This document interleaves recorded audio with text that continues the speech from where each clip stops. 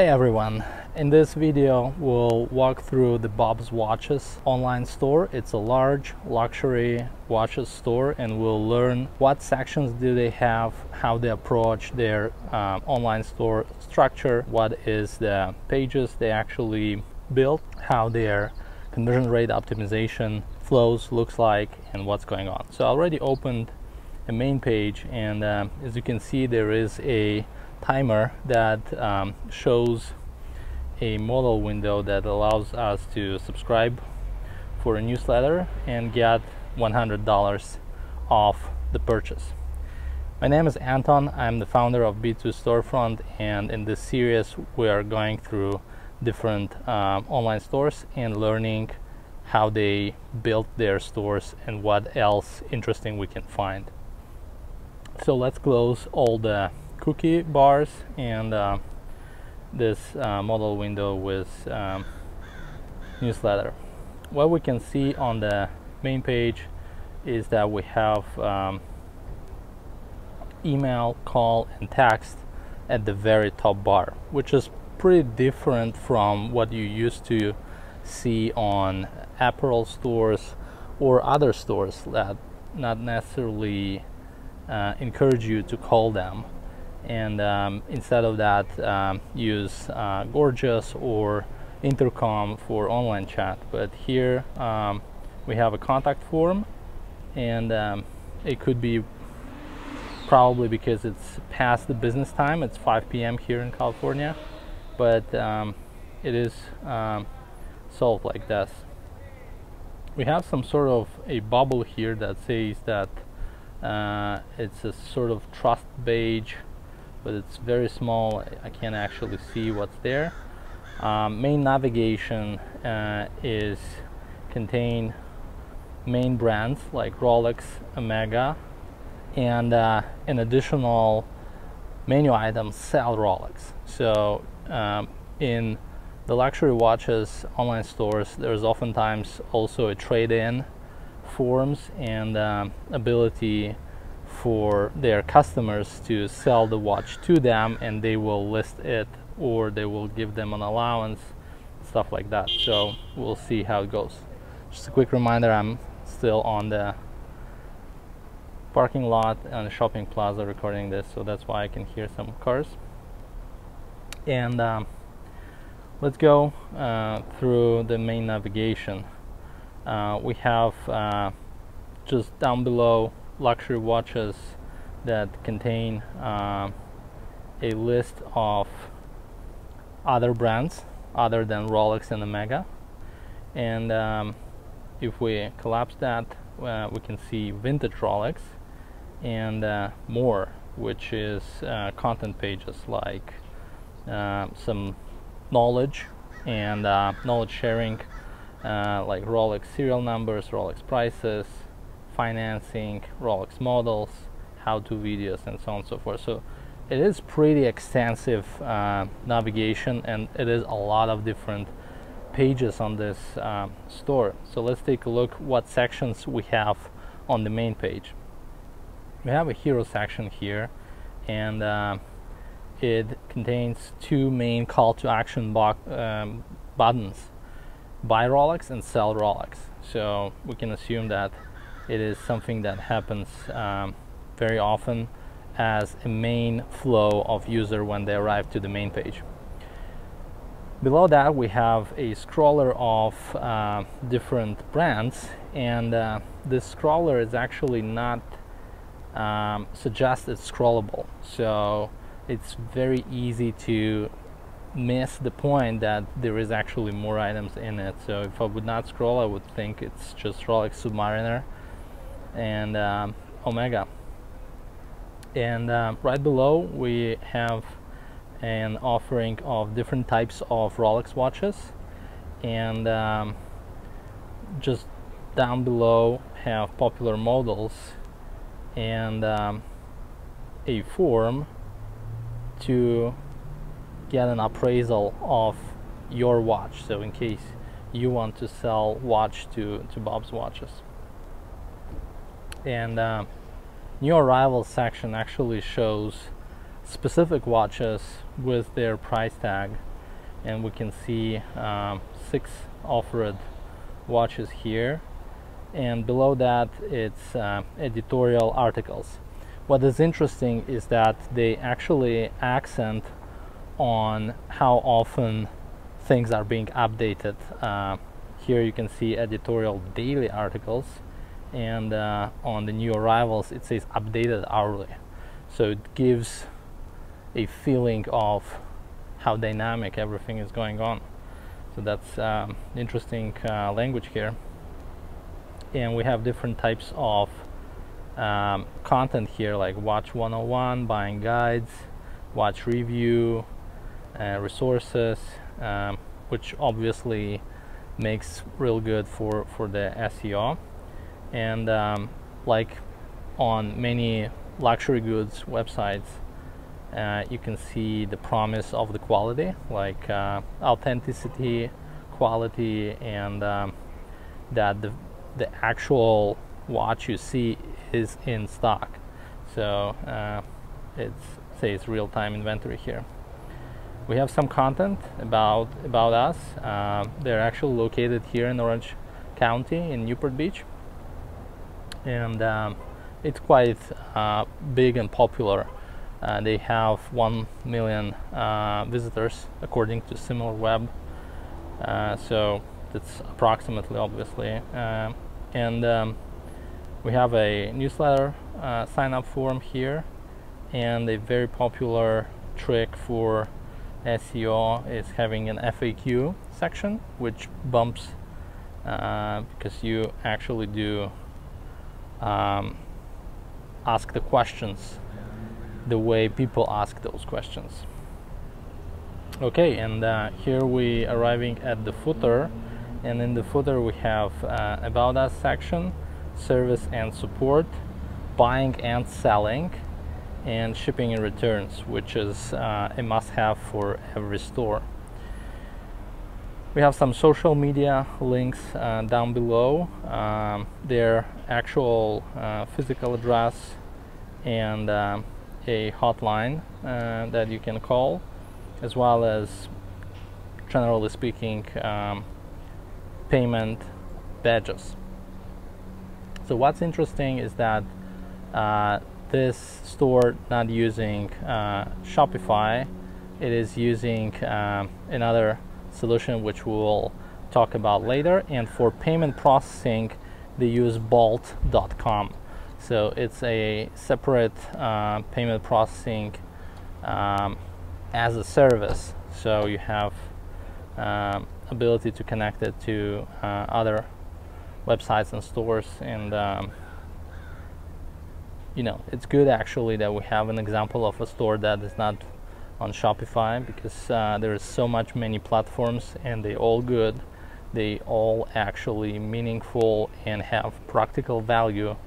And we just hear a lot about Shopify, which doesn't mean Shopify is bad or something, but there is a lot more options in the world of e-commerce platforms, and each one offers its unique advantages.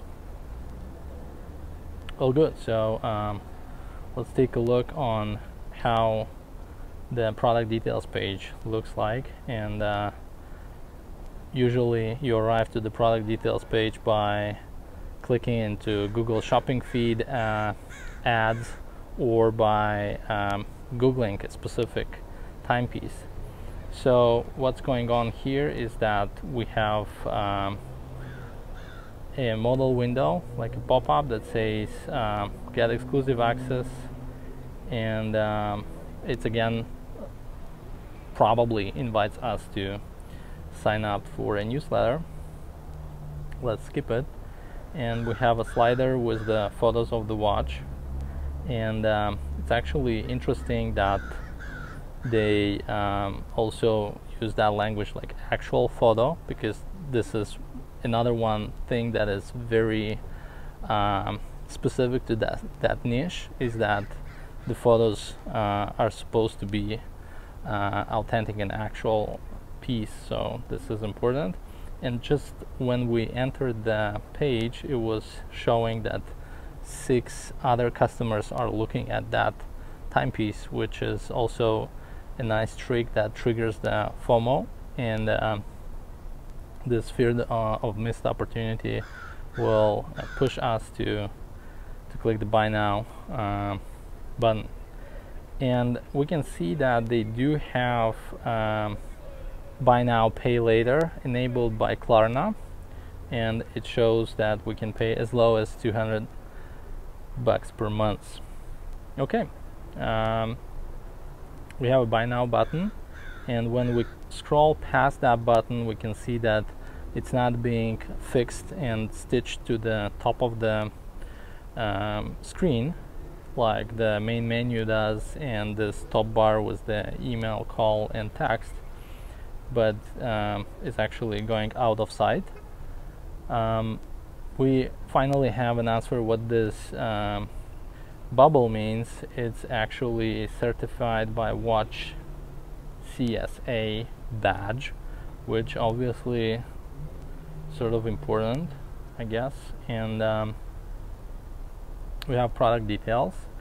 In case of watches, it's have its own way of describing this type of products, because in many cases there is some used watches being sold, and not all items that were included in the initial package are still on hand and available. So we can see the manufacturer, regular price, item number, and what is interesting is that they mention regular price down below, which is higher than their offered price, but they don't basically show it as an advantage, showing that, oh look, we sell this for 7,200 while normal price is 7,500. And another one thing about prices is that, as you can see here, it says cash wire price, which means that this price is only valid when the customer is paying by wire transfer, not by credit card, I guess. So from that perspective, let's click on Klarna, and here's the split. So you can see that this regular price is 7,500 actually, and the cash wire price was 7,200, and that's how the payments are split. Okay, let's go further, and this is condition examination, because it's a pre-owned watch, and we have some more content on it: warranty, shipping and returns, product reviews, and we can also share this on social media. And we have suggested other watches, not much, so it's like 4 other items, and they all are from the similar look and feel, I guess, but that's unclear, honestly, because I'm now on the Grand Seiko, and those suggested watches are either Grand Seiko or Omega and Rolex Oyster Perpetual, and this Omega one is for ladies. So this is I'm not sure how the suggestions are built off.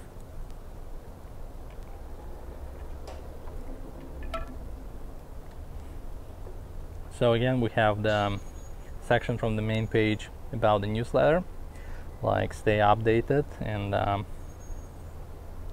they allow us to subscribe here and then also in the footer. So like, it is very important to get us on the newsletter.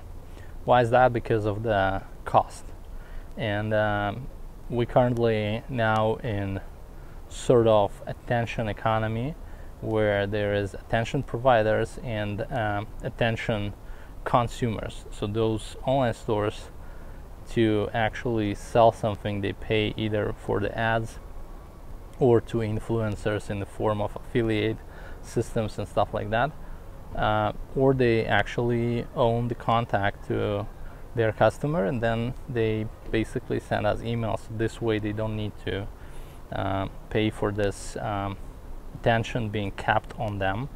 And another way is text messages, which is also very popular. So that's how the product details page looks like. Let's go back and take a look on collection page. So we have a collection page which is actually themed. So this is about Rolex Submariner. So we have a bunch of content about this model itself, and some popular searches like Rolex 16610 or something, or used Rolex, or Rolex another model. And we do also have filters. So filters are pretty extensive here, similar to how it was in a furniture stores. And those furniture stores teardowns you can watch also on our channel. You can see that we can sort by price, metal type, dial color, and age, which means which year this watch was produced. And what is interesting is that Rolex watches have also nicknames like Kermit, Hulk, Smurf, and stuff like that. Features, model number, and so on. And we have even so it's more model numbers. Cool. So those are filters, and it's quite a bit of them. So they have 96 Rolex Submariners in total, I guess. We also have a link to sell the Rolex, so we can sell our Submariner, and that takes us to a landing page which basically says that they're credible, and shows their most recent transactions of watches they bought or they appraised. So I'm not sure what this buy column means, and it's not clickable, so that's hard to understand, but it is 493 items in this table, so it's quite a lot. So I guess this is their most recent appraisals, or they actually purchased watches by this price. Okay, let's get back and see what else is also on the collection page. So we have watches, but each product thumbnail snippet contains two call to action buttons: buy button and sell button, which drops us to this get a quote landing page. And wow, this is pretty much a lot of them to scroll from. And finally, very bottom, so we can see additional sections. So here's the pagination at the bottom, and we can also see that notification about cash wire prices are shown. So those prices are actually lower than in case we would choose to pay with Klarna or with a credit card. And some additional on-page SEO tricks that are present on this collection page, like Rolex Submariner history and some other keywords that leading us to a content pages or the sections here.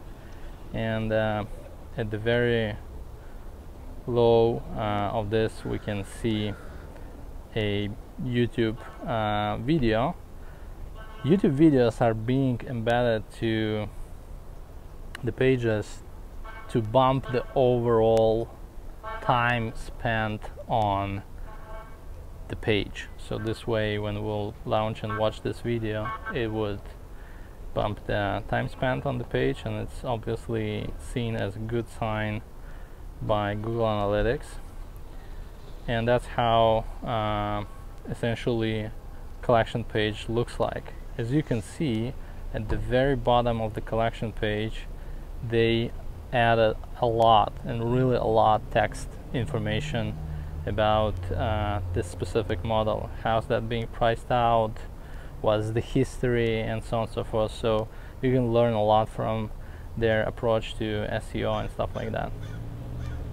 Let's take a look on some other categories. So let's say if I don't know what watch I want, or I'm just shopping around, I'm actually not able to see the way that I'm able to, I don't know, list them by shape, case shape, for example, rectangular watches, circle watches, or like show me the men's watches, ladies watches, and stuff like that. So this is not present here, and to see that way, I'm actually able only to click shop by collections, and that way we can see this horizontal additional menu that shows styles like business watches, racing, military, casual, sports, pilot, and under 5,000, which suggests that a lot of customers actually looking for watches that priced at the below specific bar. Yeah, so this is the under 5,000 offering, and that being sorted by price only, and we have multiple different brands shown here. Looks cool. Okay, so let's take a look what other sections and pages this store features. We have Sell My Watch, which we already take a look on. Watch accessories, which is a good thing because you're always able to sell something with a big margin additionally to an expensive item with a low margin. So it's the same as buying an LCD TV in Best Buy for 500 bucks. You get offered an HDMI cables with gold plated, you know, whatever, for 80 bucks, and somehow the piece of wire is like 1/5 of a complex, huge thing that is difficult in transportation and storage and everything else.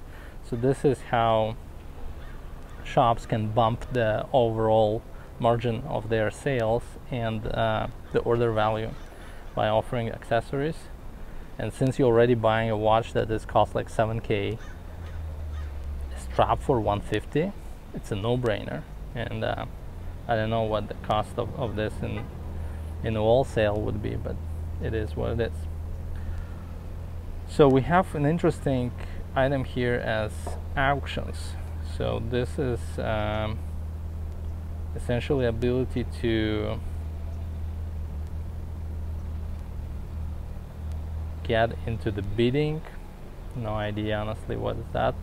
I'm not so deep in the niche, but that was bring my attention. So let's take a look how the actual purchase flow looks like. We are ready to buy this Rolex Sky Dweller, and clicking on the image actually works. Finally comes out, but it didn't click the first time I clicked on it. And what's interesting is that they have additionally ability to add an independent third-party certificate. So my guess is that it will make it easier to sell that watch later when I would like to get rid of it, I guess. And it's an upsell available for both of those watches. And one sec, I want to remove from cart. Okay, so let's review the cart. We have a watch, express checkout buttons. We have also order summary, collapsible, and to see it I need to click explicitly show order summary, and we can see the split of the costs. Surcharge 2.9, it's basically the cost of cart transaction, subtotal and stuff. Let's take a look on other pages, and as we saw previously in the navigation, their other pages are all about stuffing the store with SEO juice. So the more it is, the better it is. And we have articles, gift guides, and essentially the gift guide is a collection of watches, and it's like a lot of them here. and I expect we'll have the content. So let's take a look for her, and this way we can see specific collection of watches and additional content around that collection. Very smart, and those gift guides are purely the thing that is being Googled, and Googled a lot. Let's take a look what other stuff we have. So we have Rolex financing, and this is explaining how buy now pay later could work. So they basically offer PayPal credit, Klarna, and some reasoning why to buy watch using financing. They also have affiliate program, and we can see that it's an explanation of how someone would earn by selling with them, and they run their affiliate program through PepperJam. I guess this is the software that is being used to track the affiliate sales and then put the payout to somebody else's account. And there is some more stuff like used Rolex prices, which is obviously some type of a hot topic in this niche, because people continuously buying used or new, and need to evaluate, are they getting a good deal or not. What else? Blog is an obvious thing to go for, and we see all the blog categories. And just to make a remark, like this carousel actually suggests that it is more items in it, so it invites me to scroll by showing a portion of other blog here, other thumbnail, which does not happen when I'm, for example, on the collection page and they have this top bar here. So this one is showing just a bit, but in the many previous ones it was not showing at all, so you just guess that it is scrollable or not. So this is interesting how much users got confused and being lost on that step. Potentially impact on the conversion rate and stuff would be interesting. Watch resources, what's that? Wow, this is a lot, and it's all structured content.